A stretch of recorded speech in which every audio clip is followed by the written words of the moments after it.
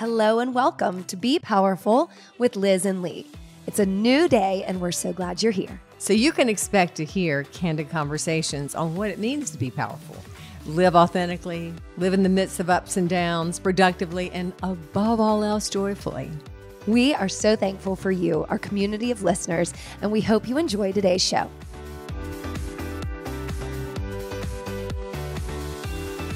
Well, hello there, Liz. Hi. We're a long way away. That's okay. Yeah. I'm good with gonna that. Wave around so that people can see us. I know they can see us, and if they can't today, they have seen us up close and personal many, many days. But how are we today? We're good. I don't like when people say that. How are you today? I am doing great today. It is good. Monday. You're going to hear this on Thursday. It's Yom Kippur today, and we're on the back porch because it's a perfectly beautiful day. Yes. Yom Kippur in the back porch. Yeah, with a lawnmower in the distance, which is really hoping I've got the headphones on. He's okay right now. He's all right. If he comes close, then whatever. We'll hear him in the background. Part of nature in Charlotte, North Carolina is lawnmowers in the yard. Lawnmowers? Have you mowed lately? We know you love mowing. No, I have not mowed lately. Why? Because, well, for one thing, I got my yard seeded. And now it's going to be on, hold for a while. You'll get all weed. It won't get the grass will start to grow, and I'll let it set itself up before I go banging through it with a lawnmower. Banging through it. So yeah. Yeah. Okay. So seeding. Yom Kippur, maybe those things are related. Let's start with a clean slate. How can we connect the dots here? I can do that easily. Well, we're outside because it's a beautiful day. It's fall, so that feels like a nice shift. Mm-hmm. We've been talking about the shift of change of seasons. Feels good, doesn't it? In it to win it. It feels great. Today is Yom Kippur, the final stage after Rosh Hashanah. Right. High holy day. Now, we're not Jewish. For the Jewish Sometimes I wish people. I was. I mean, they do some really cool things. This one being a cool one. They can't eat, drink, or have sex today, though. Or wear leather shoes, according to the interwebs. Exactly. So, however, I'm wearing white. In honor. Well, I didn't know that until I just found that out. But yeah, so here we are. Slate cleaned. If we had a grass seeded. Here's a question. Okay. If you really believed that your slate was clean, meaning all past sins, all past problems, all past mindsets could be cleansed and start anew. Number one, would you believe it? And number two, what would it look like? It's a great question. Yeah. I think when you started asking me the question, I first was thinking, I'm pretty good on having kind of wiped the past clean and moving forward and being present, I think. But I do still know that, I repeat same behaviors or habits that maybe don't always serve me. And we've talked about this kind of recently, I think. And I'm working on it. But I'm working on it. If you really have the consciousness that says, I really have a clean slate and I can do literally anything with this clean slate, then I think what we need to do, in my personal opinion, my not always humble opinion, is to think much larger than we are. Okay. Like think way outside our box. Think much bigger. Not like I want to grow my business larger. I want to have my love life better. But I want to be like, the biggest of whatever you're trying to be, and then work that way, but not work in the ways that you used to work to get there. Like, come at it with a really, I am enough. I am enough. Hi, Barbie. And it also, can we just talk about the what? I mean, it just feels like it feels like a new year. I think it's interesting that fall to me feels like a new year, and that is in many traditions. Right. Rosh Hashanah starts the Jewish New Year. Right. And so we can let January it be our new year. Yeah. I know. I mean, I'm cool with taking the new year anytime we need it. Yeah. Well, let me ask you the question, and we'll talk about it more. Okay. If you could wipe the slate clean of your past, would you believe it? That's what you asked me. And what would you do with it? I'm working on it right now. I really am. It's not that I'm not wiping anything clean. I'm respecting my past. Sure. Loving that's it. Important. And letting it be what it is. And then what I'm trying to do with me today, and I just thought of this literally before we came on, so we don't do a lot of planning, obviously, what is to think way beyond what I think I'm capable of doing, meaning most decisions I make, for instance, in business, are coming off of set of knowledge and a set of, things that I have always thought to be. Okay. Now I think, oh, you have to take this many steps to get to this next phase. Well, what if I just work backwards? What if I assume I'm already at that next phase, whatever I choose that to be, right? And then work backwards and just, work from the place of accomplishment. And then you filter out all the nonsense that sometimes you keep going through. Like, oh, to get to this certain point, I have to put so many hours in. I have to hire this many people. I have to spend this much money. How about if I just get there in my mindset and then I go backwards and I go, oh, I just focus in on that one, maybe one or two things, instead of there's so much to do, right? Sure. I know that sometimes the thought about the things we have to do and the checklist or the steps to get to tier level A, B, C, D, I can get, paralyzed within the mundane and the minutia, right, holding you back from the bigger don't we all? Goals. And so I think that's a really good way to look at it. What would be an example? I'm going to imagine that my business, Hilliard Studio Method, is already massively successful. We have studios in, every state, multiple. How would I be acting as the owner at that point? How would I act? Would I be like doing the every single detail work? No. Right. But what I'd have to do is have a massive goal, like a massive focus. And then all the other stuff would be filtered out. Right. So it's tricky, but I'm trying to it's also just sort of setting your goals high and living the moments you have. I'm not even going to say this. I don't hate to go back, but we both lost a friend last week. Right. And I was at the funeral yesterday while you were preparing for a birthday party. And I kept saying, wow, today's like a circle of life day. Right. Well, it was a beautiful day in really both of those respects, I thought. The funeral was beautiful. It was for a beautiful individual that died, which some people would say is too young. But when you look at her life as a whole, it encompassed so much love, achievement. Right. Like she did not, I believe, take her life for granted. No. She was very aware of her life because she'd been sick as a child. And so that drove home to me, and I think the people that were there, the importance of, and her husband actually said that. He said, you've got 24 hours in a day. Yeah. You're not waiting till you get to the weekend. This is what he said. You're not waiting till you get to the weekend to have fun. It's Monday morning at 9 a.m. You're having fun right now. You're doing what's important to you right now, or appreciating the fact that what you're doing, even if it feels mundane at the time, is God's work. That's my words. He didn't say that part, but I really think it is. And so then I agree. You had a birthday party. That's right, for my daughter. Yeah. And what did that do? It celebrated her birth, her birth, her life, her accomplishment into being 15 years old. Exactly. And it was just, those to me are very equal. It's one and the same. I agree. Yeah. So I thought that was really a great day, sad and fun and all the things that pretty much every moment of life can be depending on our perspective. Exactly. And when we lose someone to death, they're gone and don't have the grief that we do and hopefully had time before death to go through any sort of grieving process with family or friends.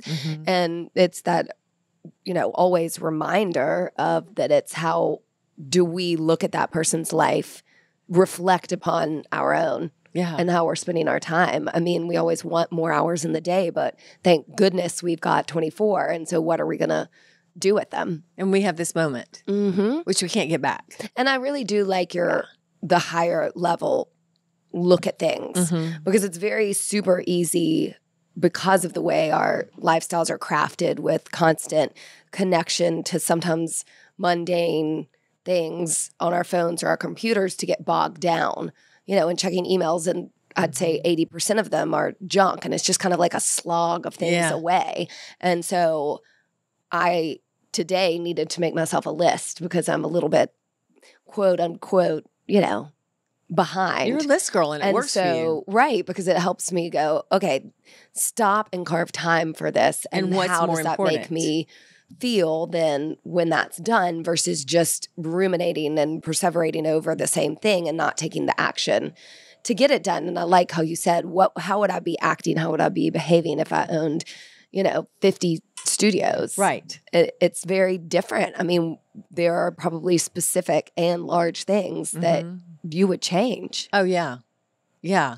So I think we need to start acting that way. I agree. Well, I'm starting right now. Okay.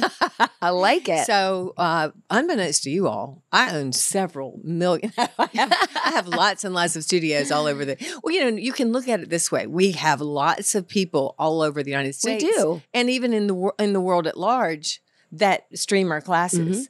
I would like to, in my mind, believe I can take that to the level of brick and mortar without too much trouble. Because it can be done. It's done all the time. It's done all the time. Right. And the other thing that I was talking about with business, I'm going to stay on business for a minute. I was going to flip it. No, not yet. Okay, well, I was having this great conversation with your sister yesterday. Oh, good. And while you talk about slogging, she was like cooking, you were cooking dinner for like 15 girls. Right. And slicing up some protein. And your sister and I were sitting on the back patio having a glass of wine. They're having fun together. But we were talking that's great. I love it. Yeah, about how much she had grown in what she does with her business, and how much I had grown, and how we both came to the conclusion that the mysteries of life sometimes business is you need the degrees, you need the things, you need to have all the right letters by your name. It's kind of not true, and I think most entrepreneurs would tell you that most people don't have the letters by their name, or some of them do, and good for them. But one thing I said to her was, what I've learned is business is not hard as long as you know what you don't know, and as long as you hire the people that do know the things you don't know. And so she felt the same way. We just had a really great time. We also we also went into interpersonal relationships, family-wise too, which I'll tell you about that later. Okay, we'll save that for off the mic. Yeah. That's great.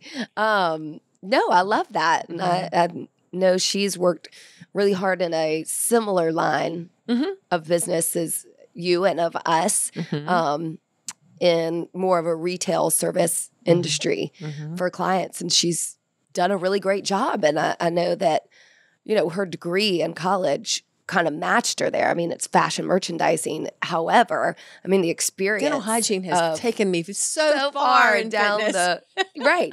So, she had that. But I mean, what makes her good is how do you manage people? That probably wasn't a huge part of her training. How do you, fly overseas and buy clothes and deal with clients? I mean, my degree was an elementary school education major. That's hugely important in what you do. It's very important, but really the skills I learned, I mean, once you get into the classroom, that's always helpful of being in front of a group and working with other people. But really my point is just experience is experience. I mean, Hilliard Studio Method to me is a second language. And with your mentorship and my passion for it and my just love for it and doing it over and over and over again. Yeah.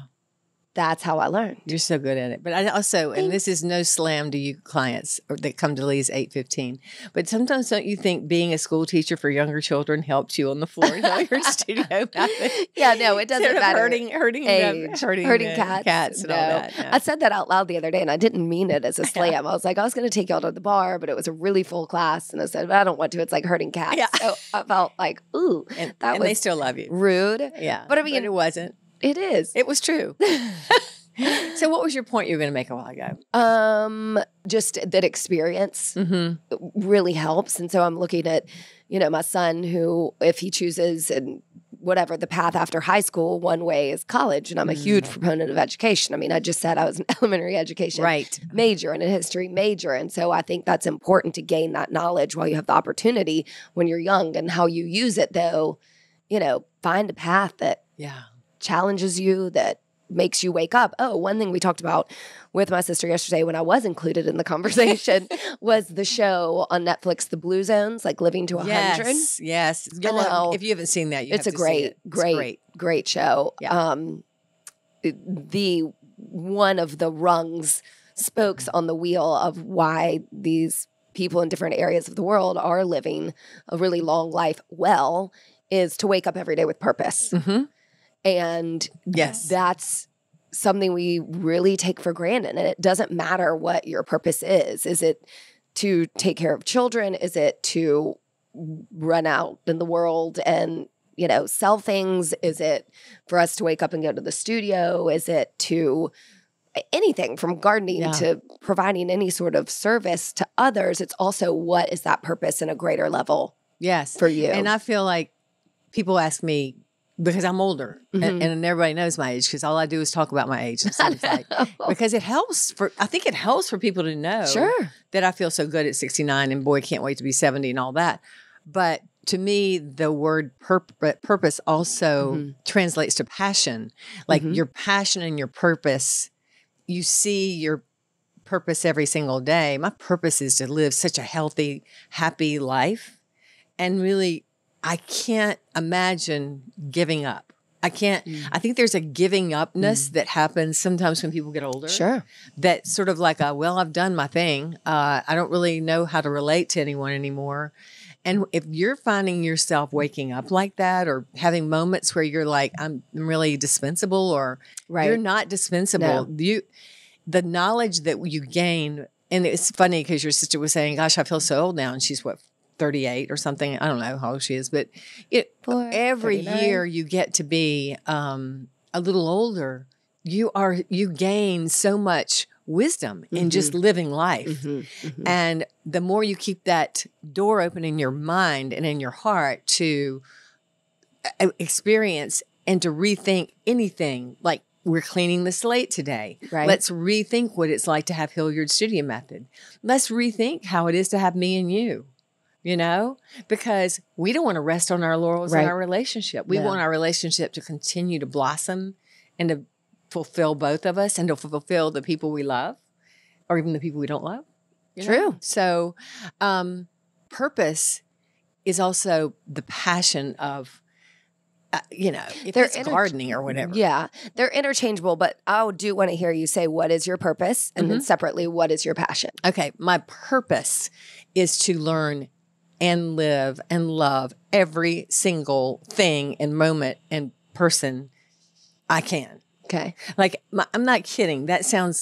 Maybe it sounds airy-fairy, or maybe it sounds silly, or maybe it sounds rote. I don't really care how it sounds. My passion is to be living so healthy and sharing the benefits of that.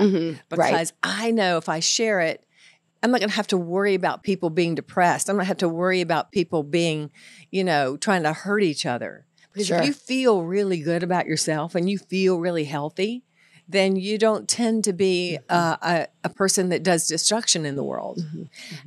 So that would be would you ask me my purpose? Yes, that's purpose. My purpose is also, and I know that, to really grow my business. Right. It's really to grow my business. And so I have 3 of them. Be healthy, grow my business, and keep that business that same passion. Yeah. The minute it starts to be not that passion, it's not my business. Somebody else can have it, or it can go away. Right. And then I think that's a really powerful thing, because I think people who would look at you being able to say that, and you've always said that. Yeah. If you don't be able to walk away from it. Yeah.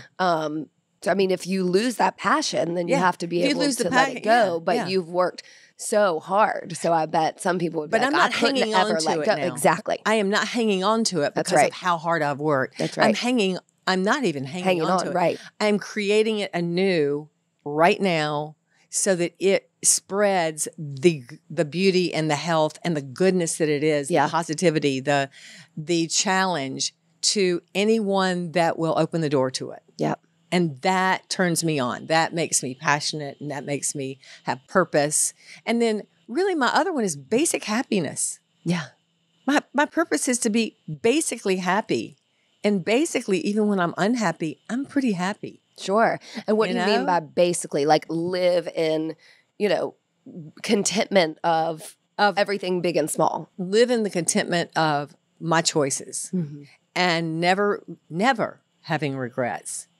And I do have one, but it's the one I work on every single day. Would I change that one even? No, because what do you get from the jarring mistakes you do in life? You gain such passion and wisdom to not only make that right, but then you start to open the doors that make your growth and make the growth of those people around you multiply by massive amounts of things. So I don't have any regrets and I don't have any envies. I don't have any of that. That's a good one. I just don't anymore. I mean, I'm almost 70. Got to get my birthday party figured out too. But anyway, yeah. And I'm happy. Did you listen to, there was an Oprah interview on some podcast the other day. Did you listen to it? Yeah, Glennon Doyle. Y'all should listen to that. Then that's where that came from too. What did she say? She said she's not envious. Oh, she did. Oprah, right? She did say that. She also said she likes the dark. Ah. And I love the dark. She loves and she's also I just feel like there's a day before me or something. Oh, that's right. Not that I'm like Oprah. And I didn't mean No, what I'm saying is drawing the comparison into that wisdom after a certain amount of years that you're, that shift of I don't want what other people have. Like the gratitude for what you do have. And that's my practice that I do unconsciously. I'm always so grateful. Yeah. I don't want to overblow me. I don't want to make myself like I'm always so grateful and so happy. And I don't want to be bullshitty. Yeah. But I'm very, very grateful. And I really remember that every single morning I wake up. Every single morning I wake up. I'm grateful to have breath. I'm grateful that I get to go do what I get to go do. And when things are going south or whatever, I'm grateful for that. Sure. I'm just grateful. And I think that's why joy comes to me so easily these days. I think so too. Yeah. I love that. Yeah. So do you have any wipe the slate clean things that you're going to share or? I don't know if I'll share them, but I'm going to wipe the slate clean on my business. I like that. You want to clarify that for your employees? No. Hey, you all are, by the way, at Hilliard City Method, they are the greatest people. And, we don't have that many employees. Right. I mean, I couldn't tell you better people than the people we work with that are in my space. And if I don't want people in my space and they don't want to be in my space if we can't have some harmony. And so my job is to keep harmony. My job is to keep sharing the joy of it. They're not making millions of dollars working at Hilliard City Method. What they're doing is sharing their purpose, their passion for health and fitness to other people. Right. And they're also finding their way. I mean, I love all of them, but everybody's got another passion they're working on. Maybe a business, maybe a relationship, whatever's happened. Okay. Can I share? Yeah, I'm sorry. I got sidetracked with my lawnmower man. Okay. Tell me two separate things. Passion and purpose. Or either one. You get to choose which one you want to talk about, passion or purpose. But you have to share both. I love that you think you're so cute. Oh my gosh. You are. All right. Purpose 100% is a lot of parenting for me. Just being there and being a listening parent to help my children find their purpose. It's sort of egocentric when you're that age. So it's a small, slow step, but to just nurture them and who they are exactly and to let them know that I love them. Well, you do a great big time, job of that. all the time, no matter what. So that's a huge purpose in my life. And just to teach them, they would always get out of the car in elementary school and I'd be like, be good, have fun. And that's a little, generic, but also I mean that. I mean, be good towards other people, not like sit in your chair, be well behaved, good, which is also nice, but be good to the world, like share your love, your energy, your kindness, and then have fun because kind of that life is short. And as children, they sit around all day at school and have to behave, and I want them to have fun. Yeah. And then you don't forget these things because you got to give me two more. But yesterday, after I'd come in from the funeral, and all these 15-year-old girls that are literally the cutest, most beautiful girls walking in my house.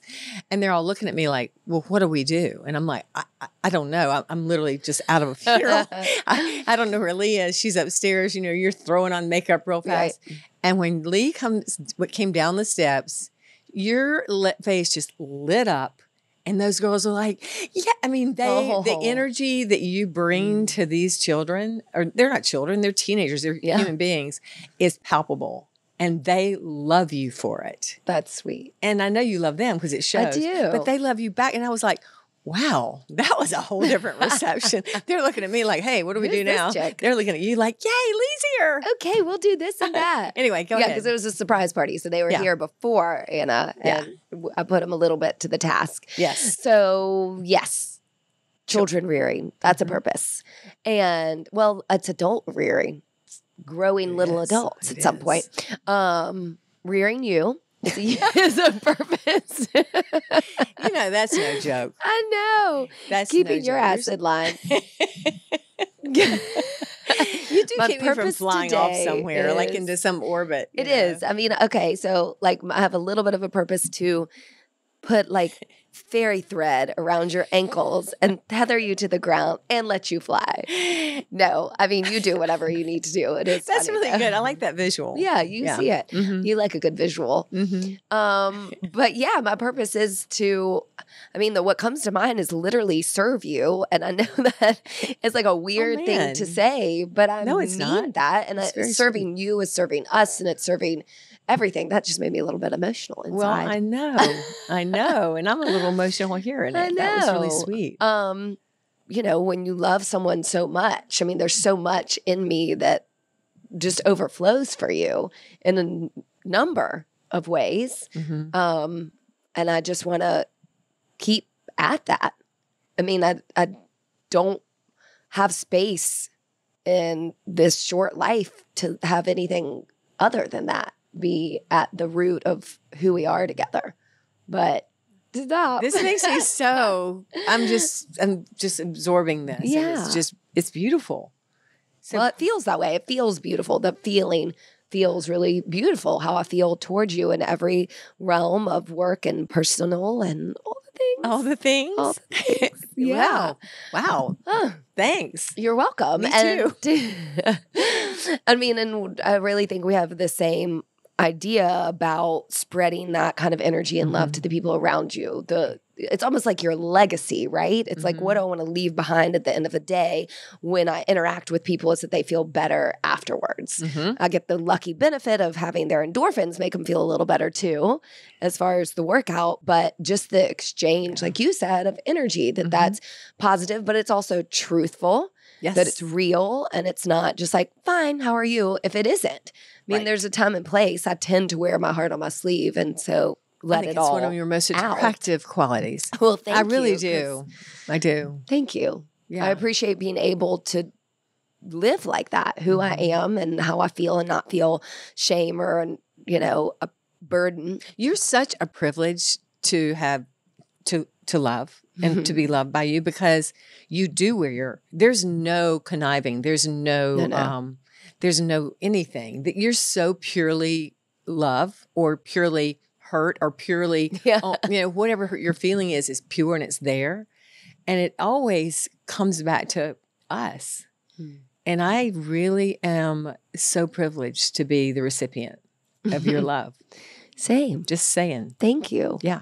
Well, we didn't know this was going to turn into a love fest, but here we go. And I looked away because obviously we're outside. There was a blue jay in that tree having a blast. Beautiful. Yeah. That was funny. Yeah. Took my attention, but not away from what you said. Yeah.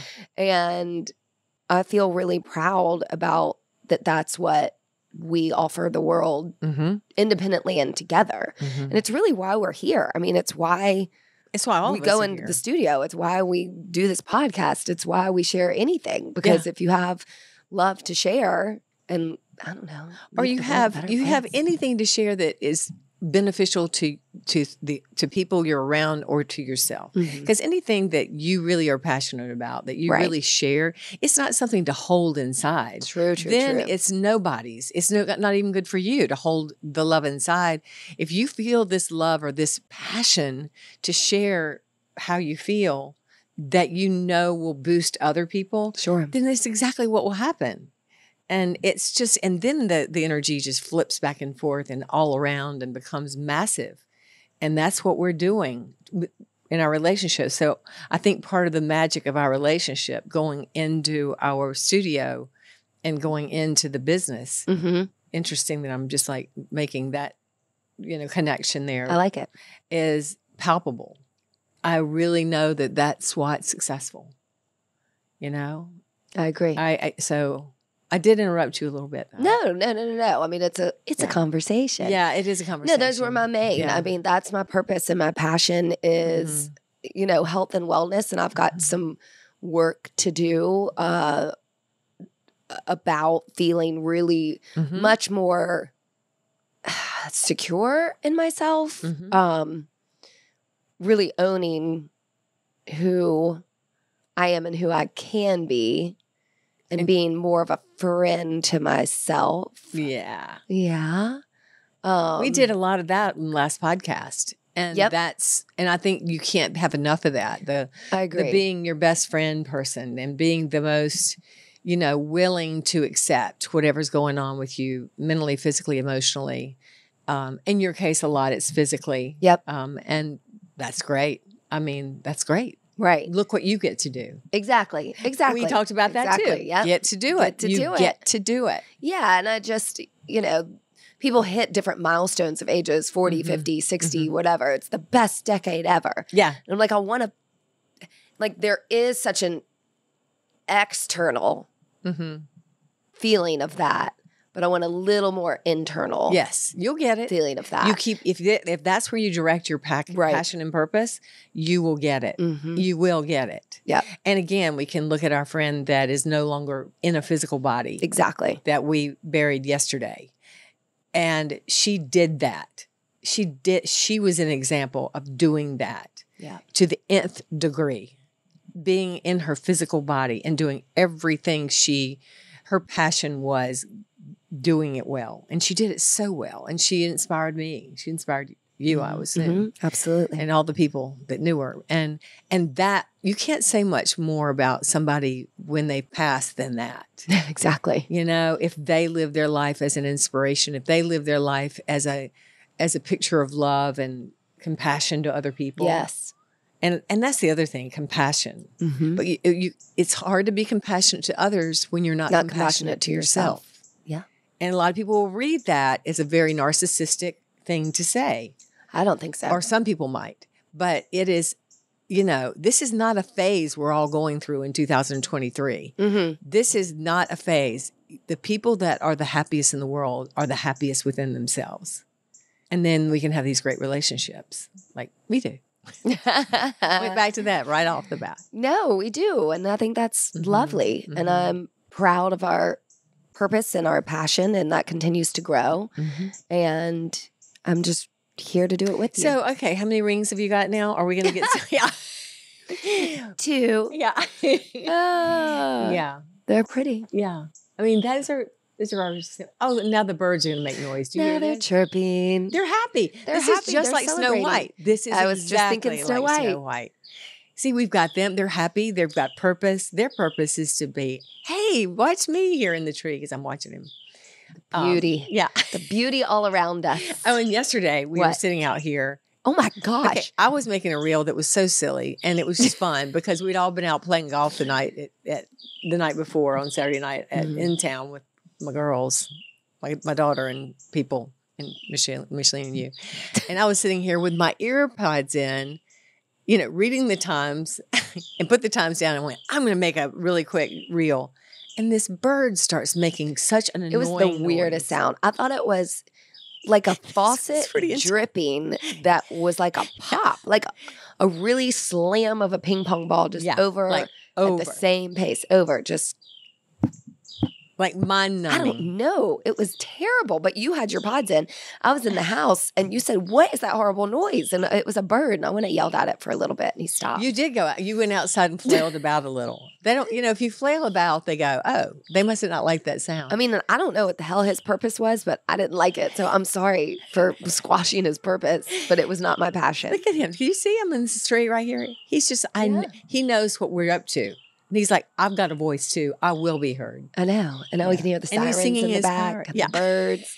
We should probably wrap it up. I don't know. It's a beautiful day. I hope everybody's out on this Thursday if you're listening to us when it comes out every Thursday. So a few little housekeepings. It is Thursday, so there are a few more days left to get ready to walk with us at the St. Jude Walk Run. Right. Saturday, September 29th in Uptown Charlotte at 9:30 in the morning. We will have our team Cameron Gray there. Right. If you cannot attend, then we will have Cameron Gray in person there. Yay! Yeah. Perhaps you can donate at the link in our bios to St. Jude. Right. Please do. When the first year we did fundraising, when Cameron was diagnosed with cancer, we hit like $111,000 within or more. a week or less than a week. Yes. And that was when you and Anna decided to do this. Right. And they called it Team Cameron Gray and they were hoping to make $2,500. Oh, yeah. And before we could even check the thing, it was $10,000 and then it became 111. And now I think we're up to on this one like 5,000 or something. Yes. And so really, of course, every donation matters. 100% goes to St. Jude exactly. for Children's Research Hospital. What's more important than a child's health? Is there anything? Right. Right. So, and so if you're inclined to donate, please do. It doesn't matter how much, but it all or if you're goes. just inclined to come out and support us and walk. Yeah. Do both. Yeah, do both.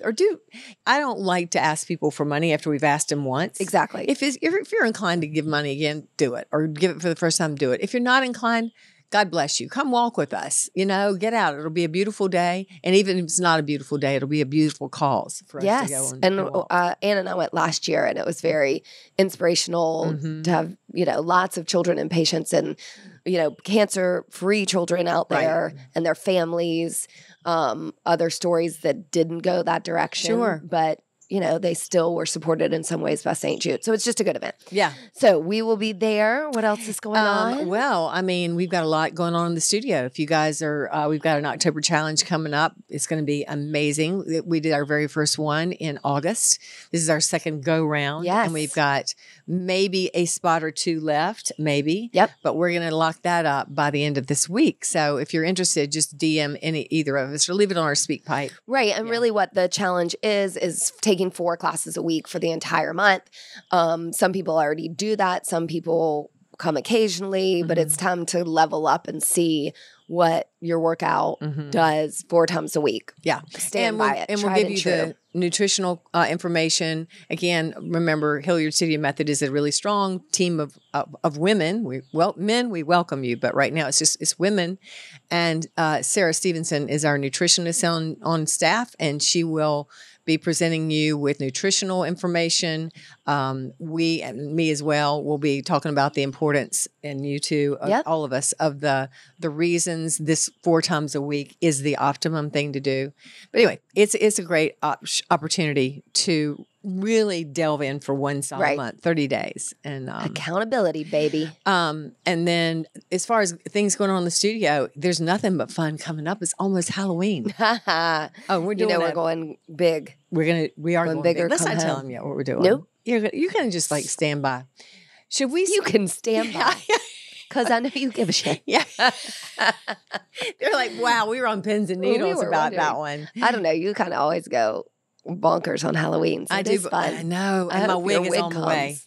I got an email today. Shoo. Listen, when that wig comes in, see, that's what I do. I create a character. Well, if I don't, I'll get another one. I create a character around. I'll look in the mirror with me on some kind of crazy wig. This one is crazy. And I have a feeling who I'm going to be. I mean, it's not a character that's known to even me at this point, but this character will be strong and ready for her. Oh, wow. She's ready to burst out. Can't wait to meet her. Yeah, we'll see. She's got some red hair coming. You just spoiled it. Well, I don't know. Maybe. No, I didn't spoil anything. They didn't see anything yet. That's true. And thank you, Genevieve, for speaking to us. I want to speak back to you if I can just for a moment. She said she enjoyed our podcast because she is actually an identified lesbian, you know, and she's had some heartbreak lately, and that our podcasts have opened her heart. Or she saw us on Tamron Hall. Oh, she did. It was that. Yeah, she saw us on Tamron Hall, and she said that experience opened her heart, and that we needed to know that. And so, Genevieve, your message opened my heart, and I want you to know how much that meant to us to hear your message. So, thank you. Thank you. And then hopefully we can do that for each other going forward. It's fall. For Lee and I, it's the new year, even though we're not Jewish. For we're Lee just and trying. me. For Lee and me. I'm also dealing with this. Right. That's a tough one to deal with. She's dealing with this. Yeah. I'm doing the best I can. You're doing great, baby. I mean, third grade was hard for me. Is that when I was supposed to learn that? Probably. Yeah. And every year after she that. was a rough teacher. Anyway. All right. Are we landing the plane? Land the plane, baby. All right. The birds have gone. The mowers are gone. It's time to close it down. All right. I love you. Love you. Bye. See you. Bye. Thanks for listening to us today, wherever you get your podcasts. And remember, you can now find our podcast on YouTube. Yeah. If you liked it, please share, rate, and review. We love 5 stars. And we hope you'll work out with us online or in studio at HilliardStudioMethod.com.